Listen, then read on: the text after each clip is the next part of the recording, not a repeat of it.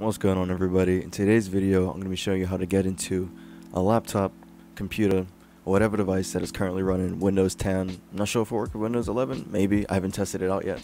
But as always, it's for educational purposes only, and the only thing that you would need to pull this off is a Windows bootable USB. After a quick Google search on how to create installation USB for Windows 10, you'll come across this link here. I'll probably just link this down below in the description. So the next thing you want to do is actually select the Windows 10 tool. Actually, I need to try this Windows 11 one to see if it'll work. I'll try this some other time. But I just want to hit Windows 10 and then download tool now. Alright, so once it's downloaded, you want to open it up. It takes some time, so you just gotta be a little patient. Alright, cool. So you just scroll down these terms and agreements. You can read them if you want. I usually just skim it. Just hit next. What we want to do is create installation media. So let's just press that and hit next. Leave the default options here: 64-bit architecture, Windows 10. This is if you're going to use this on a 64-bit system, obviously. So since we are, we're going to leave it at that. Choose which media to use. We want to use it on a USB flash drive. For this, make sure that you have a USB that has more or up to, at least as it says here, 8 gigabytes of storage. So just hit next, select USB flash drive. Here's where you'll select your USB, and then hit next. And I'm not going to run this because I've already done it before, so I'm not going to sit here and wait for the process to finish. So I'll see you after you have done this. After the whole installation process is finished and complete, the contents inside of that USB should look similar to this.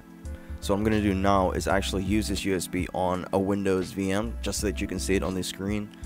Because I know that it probably wouldn't look the best if I was to record it on my phone, on my laptop, but I promise you that it will work the exact same way whether you're doing this on a laptop or a PC. So without further ado, let's go ahead and do that. Here we are at my Windows 10 VM. If we try and log in, incorrect, and we can't really do much from here.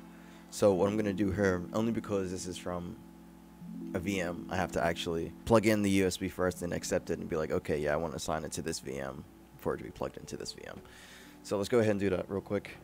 So I'm just going to unplug it from my host machine, plug it back in, and now it's like, okay, new USB device discovered or detected. Then we just want to connect it to this virtual machine, and now we actually just want to do it from here.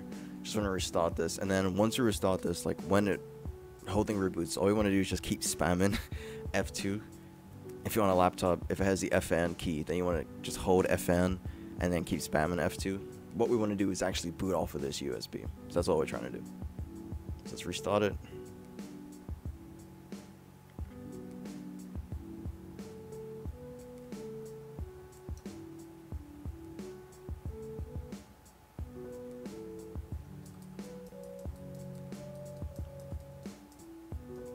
Alright, cool. So now we're at the boot manager. And so what we're going to do is boot off of the USB device. So let's go to here.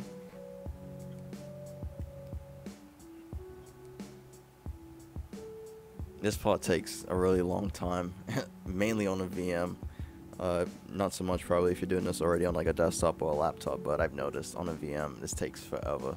So if you're doing this also on a VM, just sit back and just do something else while this takes the time to load up. Alright, so once everything's booted up, we have officially booted off of the USB. So this is the first thing that you'd see, this purple Windows setup screen. But what a lot of people don't know is instead of actually having to go through the Windows setup, this can be abused in a way. So what we want to do now is hit Shift F10, and this will bring us a command prompt. From here, what we can actually do is list off all the drives that are connected on the machine and be able to view the files off of those drives that are on the machine. So we do that using the command wmic logical disk get name to list off all the drive names. So we got C, D, E. So let's just go into C, do it there, zoom out a little bit there, and then let's go into users and see if we can get access to that offensive sec user that we weren't able to log into. Alright, we can also view, right? Yep. What we can also do from here is open up Notepad. And a cool thing that you can do with Notepad is if you were to go to save as, right, Let's go to here, all files. Let's say if we got access onto a machine this way, and we found some files that we want to keep, or let's say there's a whole folder of files that we want to keep or something, right? So let's actually go into that C drive.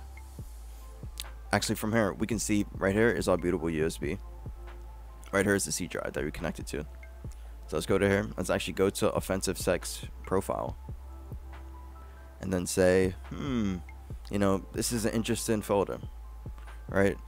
Let me just copy this. Go back here. Let's go back onto our USB, and then paste it. Hit refresh, and now we can see that we actually took that folder that was on that person's desktop and saved it onto a USB without even having to enter a single password. And from here we can just be like, you know what, that's it, I'm done, I got what I needed to get. Just shut off the machine, unplug the USB, and go about your day.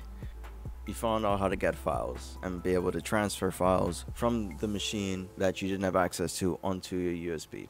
Alright, that's all good and dandy, but what if you want some type of persistent? Since we're able to access certain files, what we could do is go into the C drive that Windows is installed on the victim machine and replace a certain file with CMD, so that when we go over to the login screen for Windows, if we try and hit a specific key, instead of that original program being run, it will run CMD. Once it runs CMD, it will open it up in elevated privileges as NT authority system, which would be on the same level as root in Linux world. And from there, we can actually create ourselves another user and add them to the administrators group, or we can do whatever we want from there, right? Because we've officially gained super user privileges from there. So I'm just going to show you how to do that real quick. Alright, so here we are back at the login screen, and the feature that we're going to be taking advantage of is called sticky keys. So sticky keys is an accessibility feature of some graphical user interfaces that are basically put there to assist those with disabilities.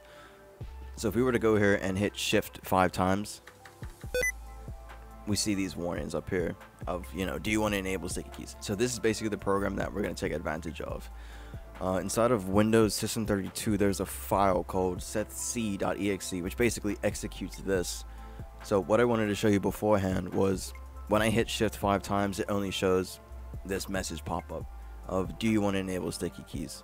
So what we're going to do is actually now boot into the USB, go into System 32 on the C drive of this victim machine, and replace the original setc.exe with cmd.exe, which is command prompt. So when we hit shift 5 times, instead of this box popping up, CMD will pop up, and then we'll be able to do anything we want from there. So let's go ahead and do that. Here we are back at the purple screen. Let's hit shift F10, go into the C drive, CD into Windows, System 32.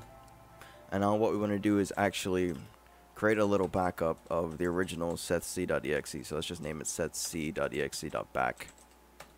And then what we want to do is copy cmd.exe into setc.exe. So what this is doing is it's taking the original cmd.exe and creating a second copy and just renaming it setc.exe. So you're not getting rid of your original cmd at all, but you're just taking the place of where the initial setc.exe used to be.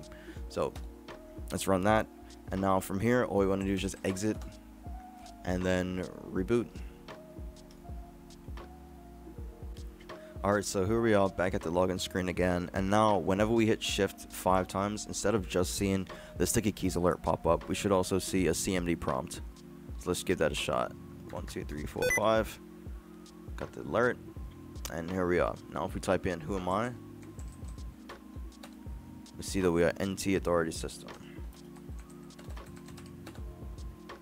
So from here there are many different ways to backdoor a Windows machine, right? One of the ways being just creating a scheduled task. Whenever a user logs in, run this PowerShell script that's hosted on an external server, and when it's executed on memory, and it talks back to our C2, our command and control server, to give us a shell. Let's say every time a user logs on, every time the machine gets locked, right? Every time a lock screen appears, execute every time the machine reboots. Or you can execute every time a user logs off. But just for this example and demo, I would just create a new user and add them to the administrators group. But yeah, there's many different ways. I'll probably create future videos on those later. So to create a user in Windows in CMD is pretty easy. Just do net user, the name, so let's just call it test, and the password test123, and then /add. And then you want to add them to the administrators group, so just net local group administrators, test the user, and then /add. If you do a net user test, you should now see that they're part of the administrators group. Before the video ends, I'm just going to show you how to revert setc.exe to just be back to how it was before, so that you can have everything back in your original state. So just boot back into the USB. So once you boot it back into the USB, let's go and Shift F10, go into the C drive, CD until Windows, System32. Then we want to delete the CMD copy of setc.exe, and then just rename our setc.exe backup back to setc.exe. So we named it to setc.exe.back, and just rename that back to setc.exe. So we just exit this and reboot. Now if we were to hit Shift 5 times, we should no longer see the CMD prompt. And there we go, back to its original state. So that's about it for this video. I hope you guys learned something new. If you want to protect yourself from this, remember to always encrypt your drives and your data. And yeah, that's about it for this video. See ya.